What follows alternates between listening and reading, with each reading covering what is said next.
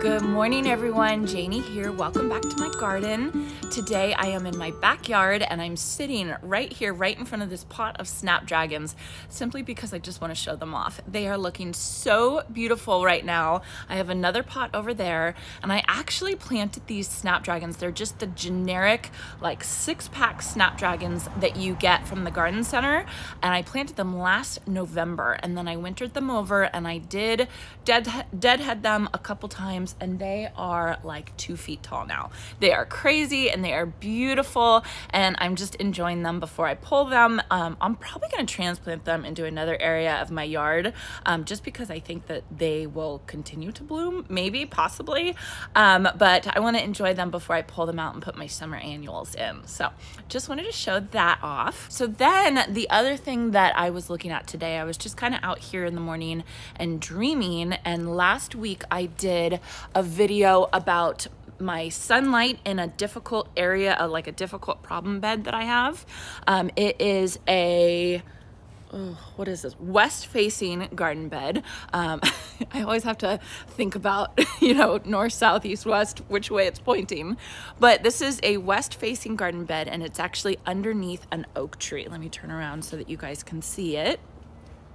And part of the difficulty that I have with this garden bed is, you know, it's not, I mean, it technically is full sun. When I did the little test for how much light it is, I did find that from about here over, it gets more than 6 hours of sun, but it really only gets the hot afternoon sun. So, you know, I have an ostrich fern right there that looks really beautiful right now, but by the dog days of summer, that ostrich fern is scorched and not happy, and, you know, brown leaves and everything like that. So I'm definitely gonna have to move that.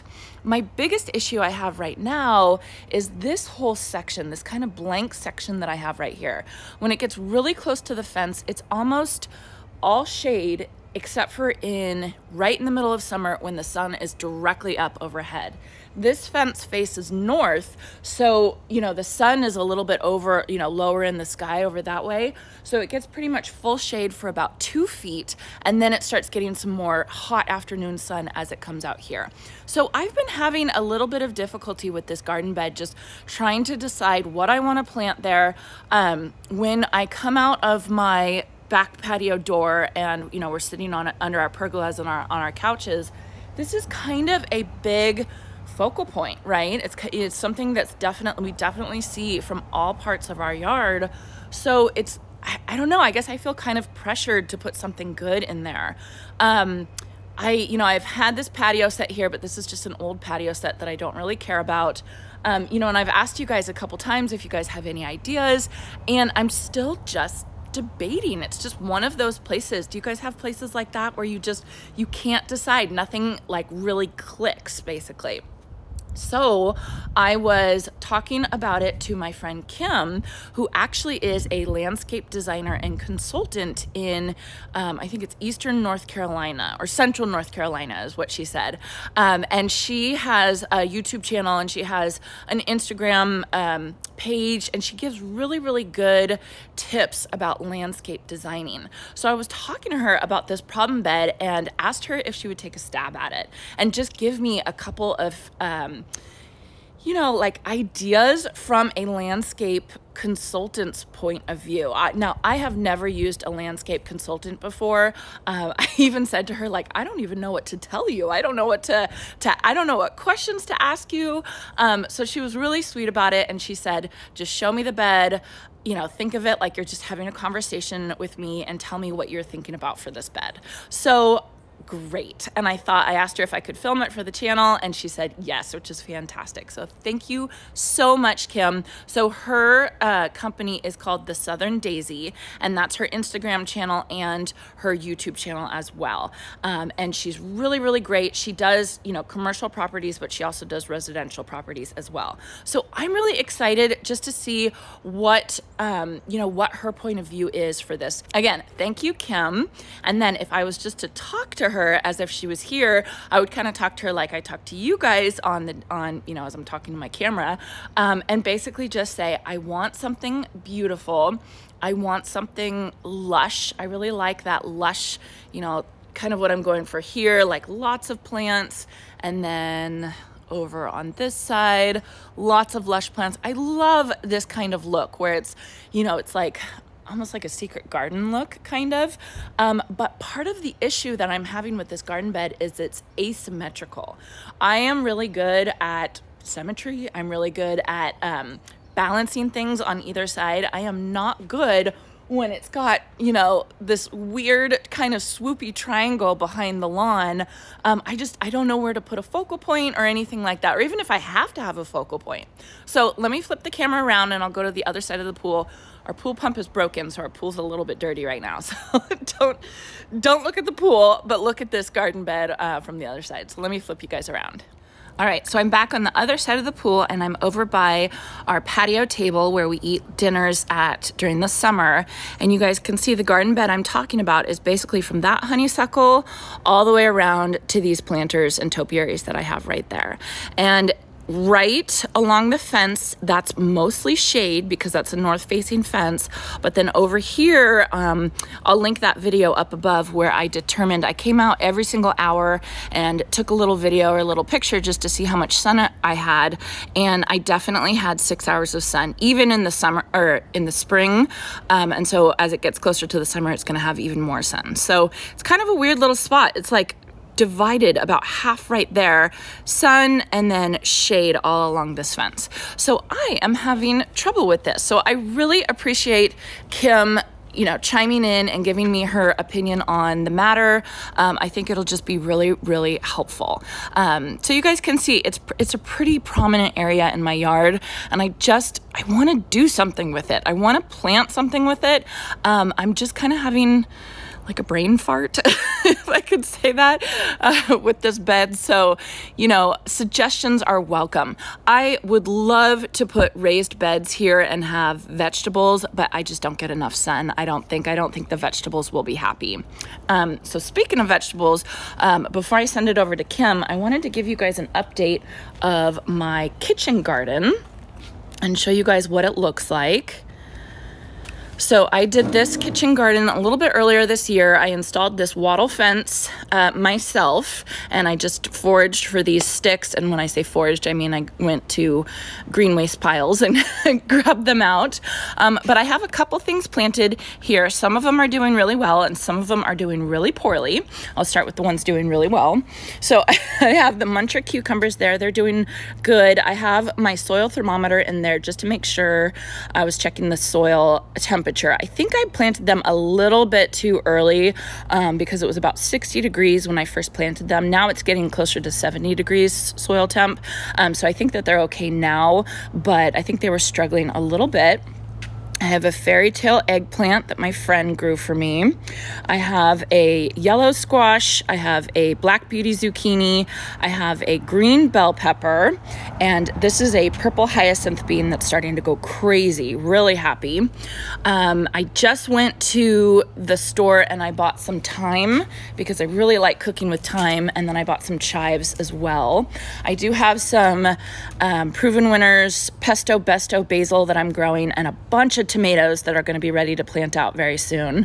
And then I have some parsley as well that I'm going to plant out.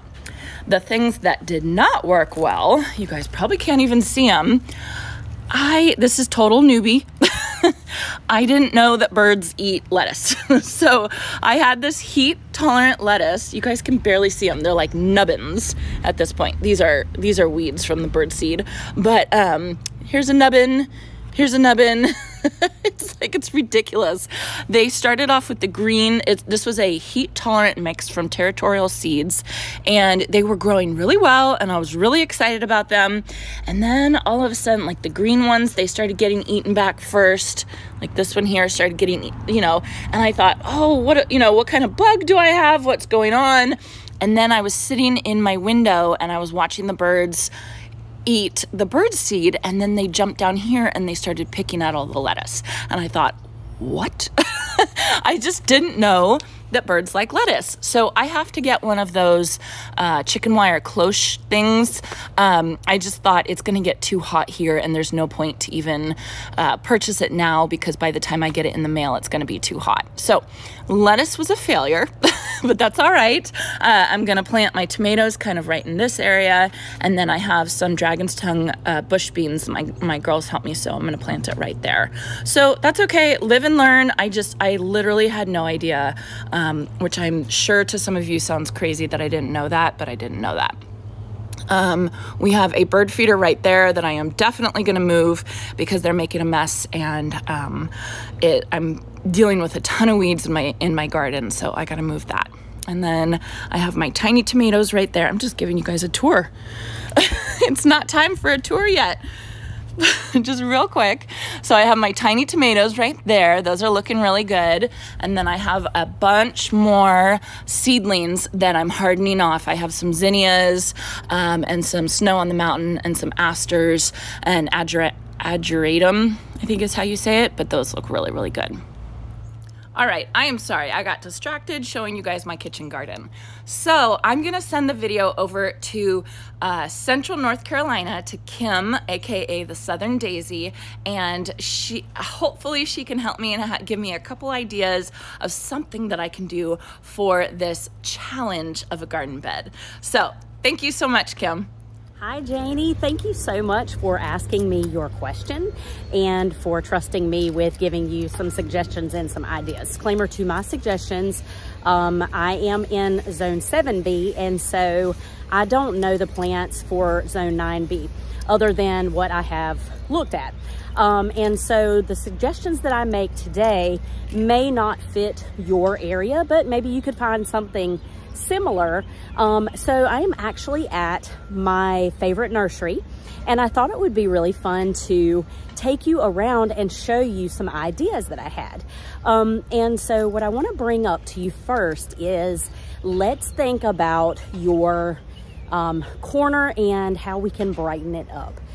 So the first point of interest that I want to talk about is the tree that you have growing behind your fence. And so that makes me sort of want to pause and think about planting, because your tree roots go out as wide as the canopy is for your tree. And so, you know, when you go and start planting on top of those tree roots, you take the risk of damaging it.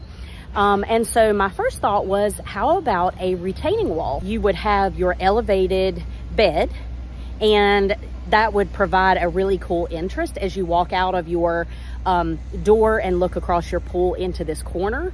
I was thinking, you know, that would be really cool to have a multi-level planting. And also it would elevate above the tree roots, so you're planting actually in the planter.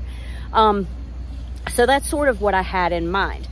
Now, when you go to start building a wall, you know, there's a chance you're also going to disturb those tree roots. So without being able to be there and see that in person, you know, that may not be a feasible idea. But if we went with that, I would think, you know, doing some multi-level plantings would be really nice. And it would take away from that long stretch of fence that you have that you want to break up.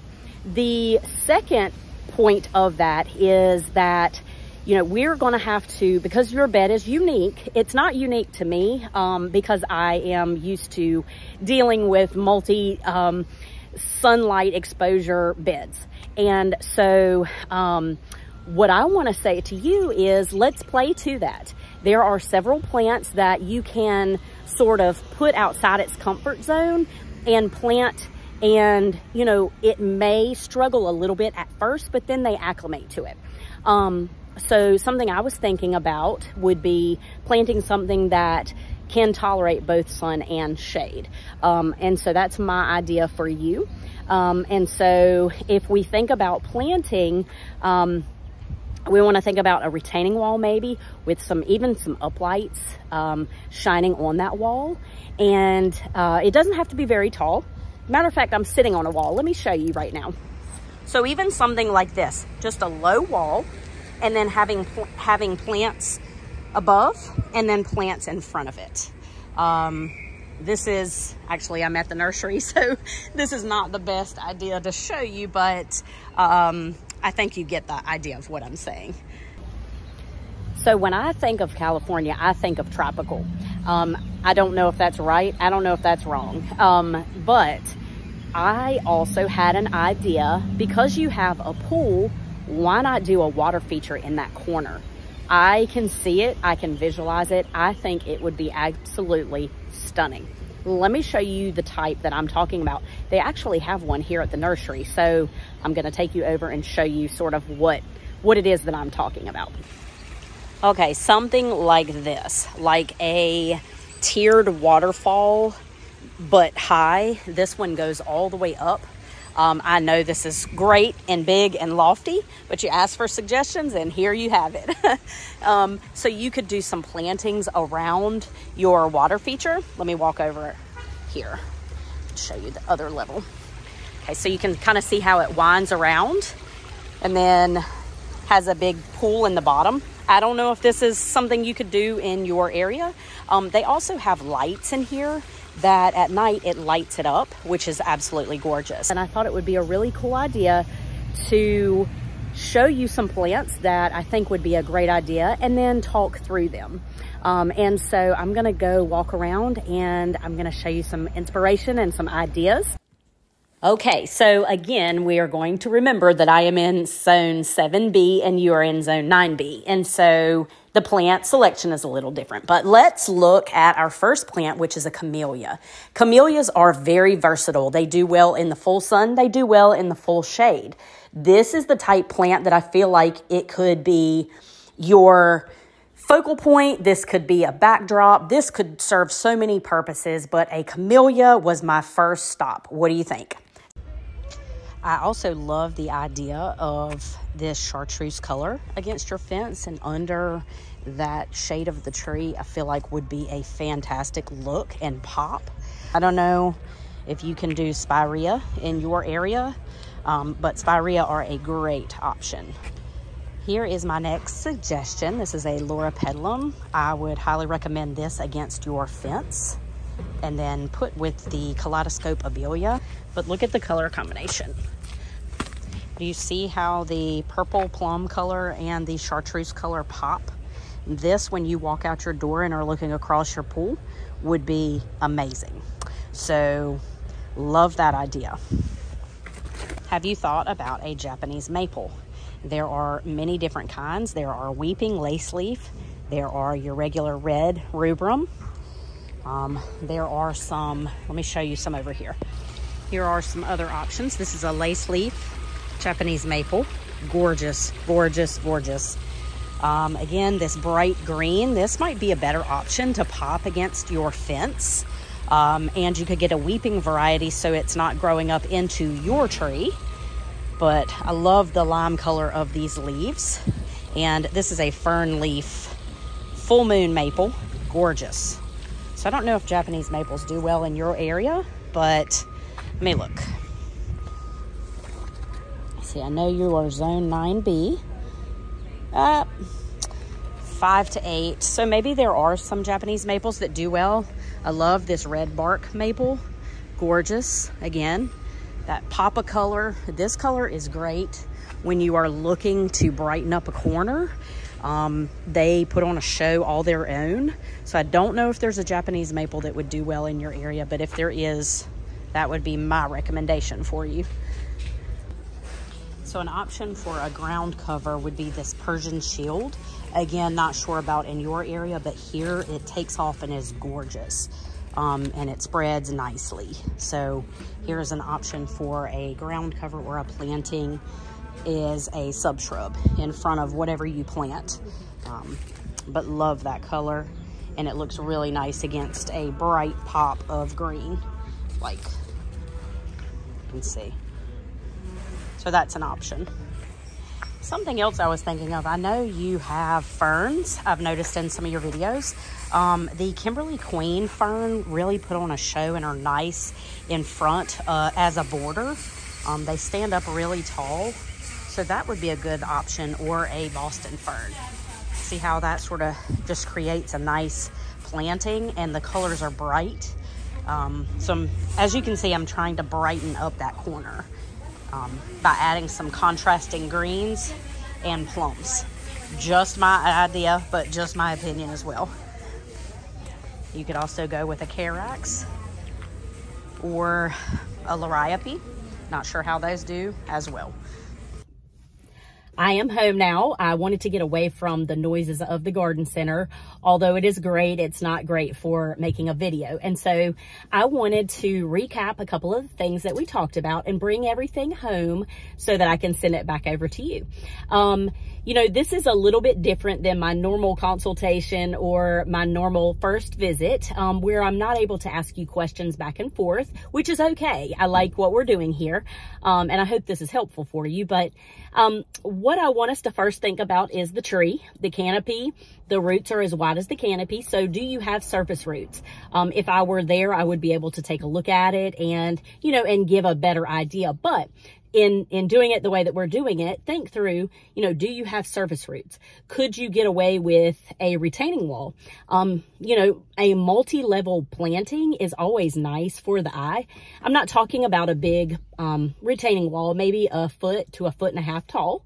And, you know, you could do a couple of different level layers of plants. I know you mentioned maybe even doing some vegetables and herbs over in that area. And I don't see why you couldn't incorporate that into what we're doing anyway. Just an idea, some food for thought. So thinking through maybe a multi-level, doing a retaining wall. When I look at that corner, I think, you know, we really want to make it pop, whatever it is, because that's a focal point from where you're sitting under your pergola with your couches. When you're in the pool, that area draws your eye.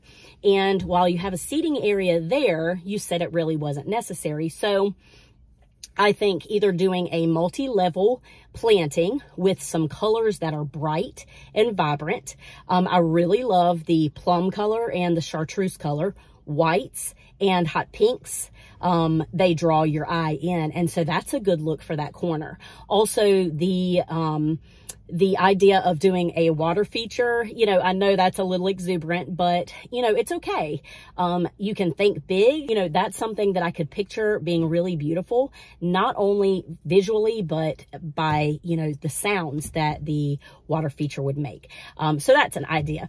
Another idea would be to, you know, to really think about having the type plant that could handle both sun and shade. You know, it's not ideal to do something like that. So a point that I wanted to bring to you would be to, you know, find plants and plant in groupings for the sunlight requirements. And what I mean by that is in the area that's shaded most of the day, where it's the longer side of the fence, make that its own planting. Then the area that is shade and then has the hot sun in the afternoon, have that be a planting. But as you're thinking through picking out the plants, find the similarities. Find something that has similar leaves, or the similar color of the leaves, or the similar bloom. You know, the camellia is one that I really thought would be versatile. The loropetalum is another one. It may not grow as big, but, you know, that's an option. If you don't want to do that and you want to have something that is going to be, there's a car going backwards. I'm sitting in the car rider line, so sorry about that.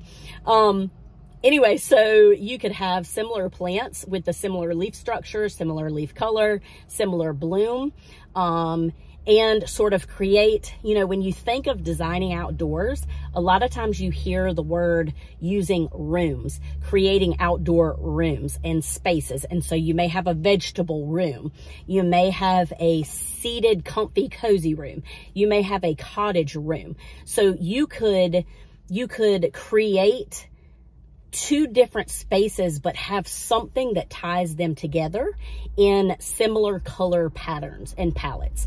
And so I hope that is helpful for you. You know, and I would love, if you want to do a part 2 to this and you want to give me your response back, I would love to answer, you know, and go more in depth with this. And, you know, see what you think about that. So anyway, thank you again so much for asking my opinion. Thank you for reaching out. And I look forward to seeing what comes out of this and being along for the ride with you. Thank you so much. And I hope you have a fantastic day, my friend. Bye. Bye. Kim, I love those ideas. Now that you say that this needs some elevation right here, that's all I can see that this bed needs. I think it would look amazing if, you know, it was kind of like a step down, just like you were saying. I think that that is a perfect idea, and I really, really appreciate you taking a look at my challenge of a garden bed. I also love camellias, so if you think camellias will do great in that spot, they're going in there. So I really appreciate you taking the time to take a look at my challenging garden bed, and I hope all of you watching this found that interesting. If you did, check out Kim's channel, The Southern Daisy. She's on YouTube and Instagram, and I hope you all have a chance to get into your garden today.